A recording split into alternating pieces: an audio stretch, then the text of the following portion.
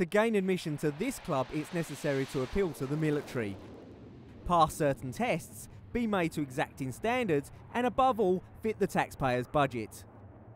For this is the Military Aircraft Club, a club where few are chosen, for the strong and the brave win the day.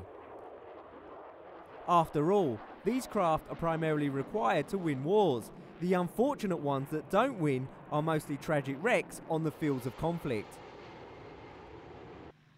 Powered flight may not have been invented by the military, but it wasn't long after the first rudimentary aircraft took to the skies that various armed forces saw the advantages of including these craft in their arsenal.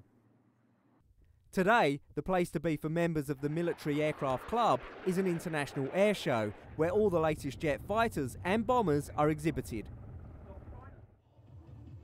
In South Korea, 2 F-15K warplanes were proudly presented as the latest acquisition of the South Koreans who had signed up to be the first country to buy them.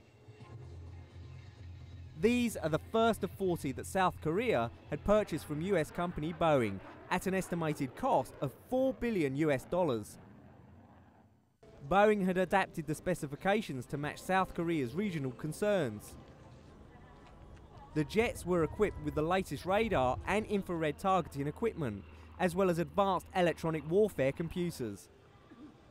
Add to the aircraft's usual armaments, Boeing added Slammer missiles for use against ships at sea. Most capable multi-role fighter in the world today. The aircraft is capable of carrying a multitude of weapons. However, I'd like to just focus on the Slam ER, which is a new weapon that we are integrating on the F-15 for the first time. At these club events, it's not only the latest and greatest that's on display, air shows are ideal venues for honouring veteran club members. The legendary Spitfire, with its distinctive wings and manoeuvrability, earned a special place in British history.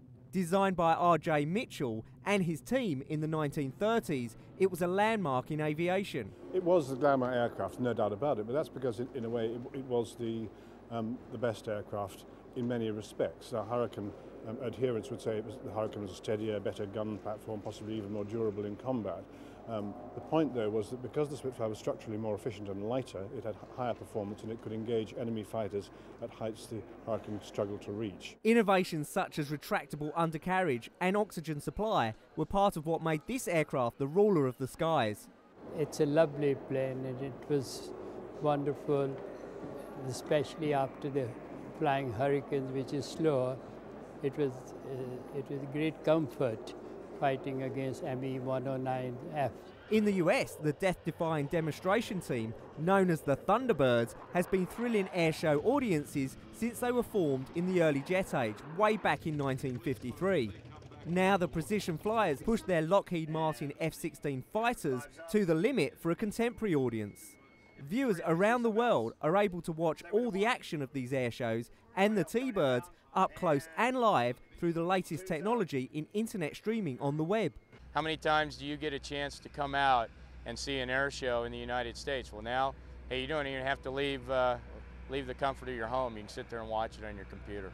High-tech internet company White Blocks provides the platform for the Air Force to broadcast head-spinning cockpit video live to viewers anywhere on the internet.